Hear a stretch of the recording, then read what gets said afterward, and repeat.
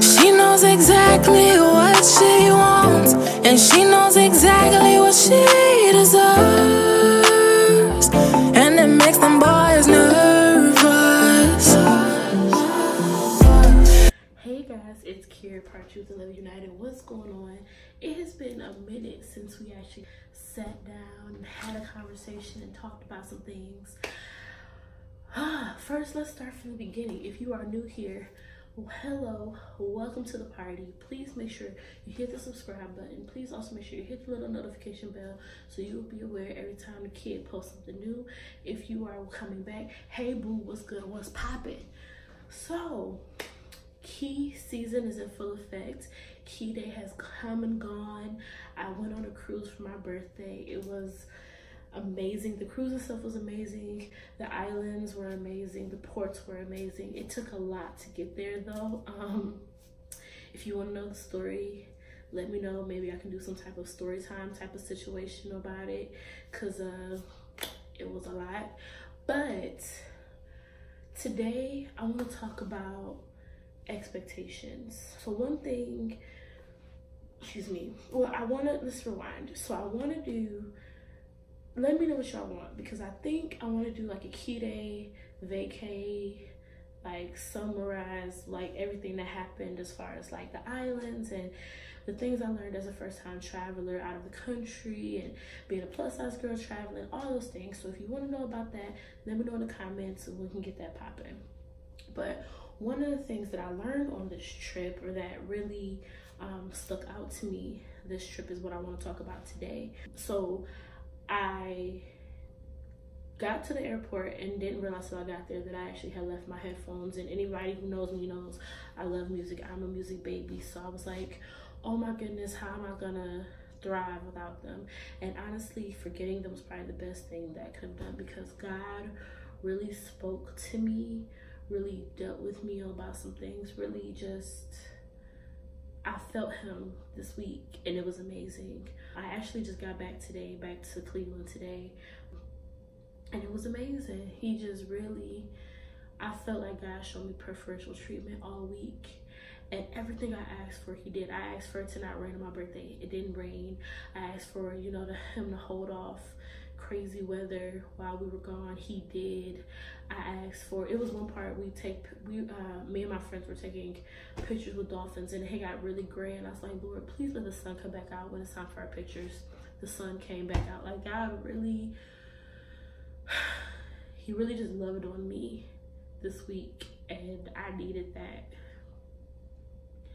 especially because of some of the other things that was going on during the trip, which leads me to what this video is about today, which is expectations. So it's really important to make sure that the expectations that you have for people, that they're willing to live with inside of them, because if you don't, you will be disappointed. Sometimes we subconsciously put expectations on people who did not ask for them, don't deserve them. And there are sometimes people that we think, you should be able to handle this because you're my such and such, you're my cousin, you're my pastor, you're my mother, you're my whatever. Based on this title that you have in my life, you should be able to handle the things that I expect from you. And I've realized that as I get older and as I change, and as I am more intentional about wanting to live the purposeful life that I always talk to you guys about, I am changing. And I think I talked about this a little bit before, but like this week really showed me more, like, as I change and I do the work to be self-aware and to point out my inaccuracies, is that the word?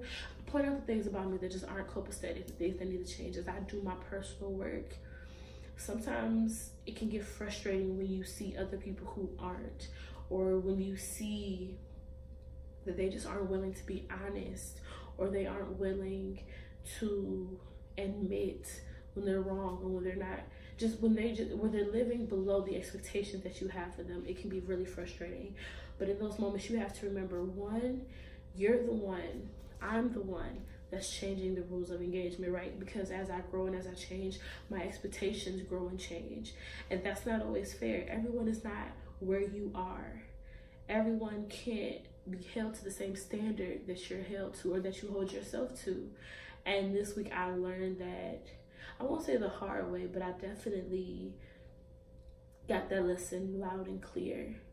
And I can say, and like I said, I had fun. I love everybody who came with me. I appreciate them. But again, like, even in those moments, there are multiple lessons to be learned. You know what I'm saying? And that was definitely one that was necessary. So you might say, so what do you do in those moments when they disappoint you and they don't live up to the expectation? What do? You cut them off? You stop talking to them? I mean, it really depends on the person. Me, I choose to try to love them where they are.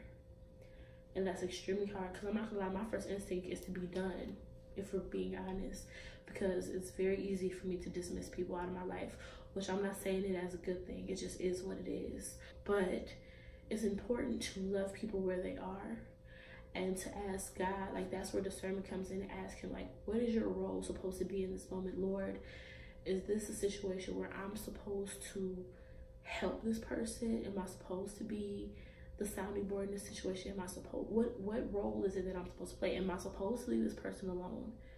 And if I am, Lord, give me the strength to do that so I don't feel any type of way about it. But it's important to figure out exactly what your role is supposed to be and find peace in what that role is, and then operate and go from there. Because, like I said, what I chose to do is, I'm not gonna get upset. I'm not gonna lie and say I didn't, but after I had my initial, like, it was like, you know what? I'm gonna let you have that. I'm going to enjoy myself. I'm going to continue being me despite you. And I think I've talked about this as well before, where it's really important to me for me to be who I know I'm supposed to be, regardless of what anyone else does.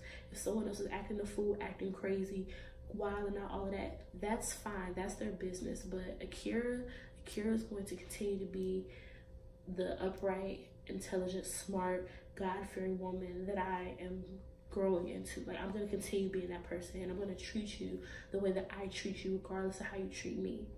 So despite my feelings being hurt, despite being in my feelings and feeling abandoned and feeling all these other emotions at one point, I choose to still love. I choose to be who God wants me to be. And you have to get to that place, because it's such a freeing place. It's, in the moment, it's frustrating a little bit, because it's like you want to be just as stinking petty as that person is being.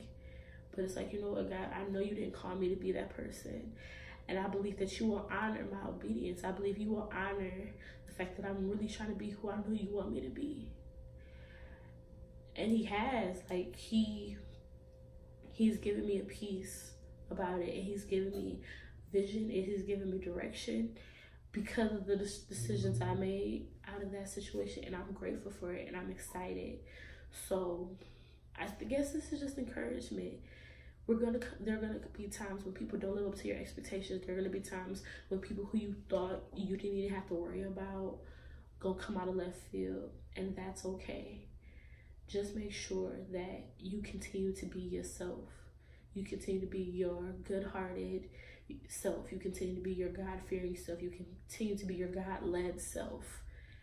And I promise that in the moment you might feel away, but God will show you there was a reason why that situation had to go the way it did. There was a reason why things had to move the way they did to get you to the next place he wants you to be in. So I hope this was helpful. I love you guys so much. Like I said at the beginning, please make sure you like, comment, subscribe, share this video with people that you know, all that good stuff.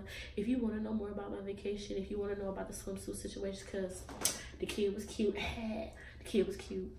But if you want to know like more stuff about my vacation, let me know in the comments, and I will definitely do a video about that. But I love y'all. I appreciate y'all. I hope y'all have an amazing week. And like I always say, as long as you're running your race at God's pace, you're exactly where you're supposed to be. Bye, guys. Know that girl can make everything you got a little better. She can change your world for the better.